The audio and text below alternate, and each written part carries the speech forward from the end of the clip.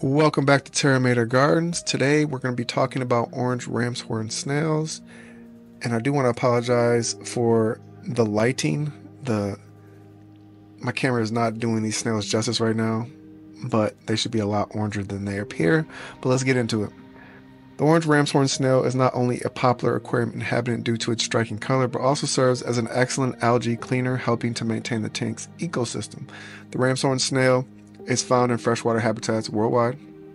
The orange variant has been selectively bred for its vibrant color, making it a favorite among aquarists. It has a distinct coiled shell that resembles a ram's horn. Its bright orange color makes it stand out in any aquarium setting. The snails typically grow to about 1 inch in diameter. These snails thrive in freshwater aquariums with temperatures ranging from 70 to 78 degrees Fahrenheit and a pH between 7 and 8. They prefer tanks with plenty of vegetation and surfaces to graze on. Regular water changes and a clean environment are crucial for their well-being.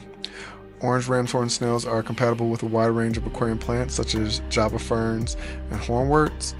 They coexist well with non-aggressive fish species, shrimp, and other snails, contributing to a balanced ecosystem. These snails are known for their continuous grazing behavior, consuming algae, and they reproduce rapidly under optimal conditions, laying egg clusters on submerged surfaces all over the tank. While they are beneficial for algae control, their population does need to be monitored to prevent overpopulation. Orange Ramshorn snails are primarily used in aquariums for their aesthetic appeal and their utility in keeping algae levels in check. There are no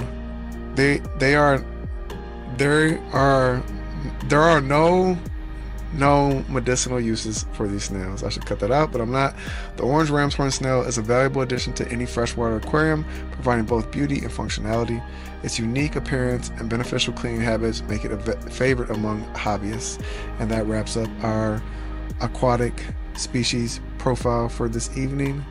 Don't forget to like, comment, and subscribe for more profiles. We drop them every day. Thanks for tuning in.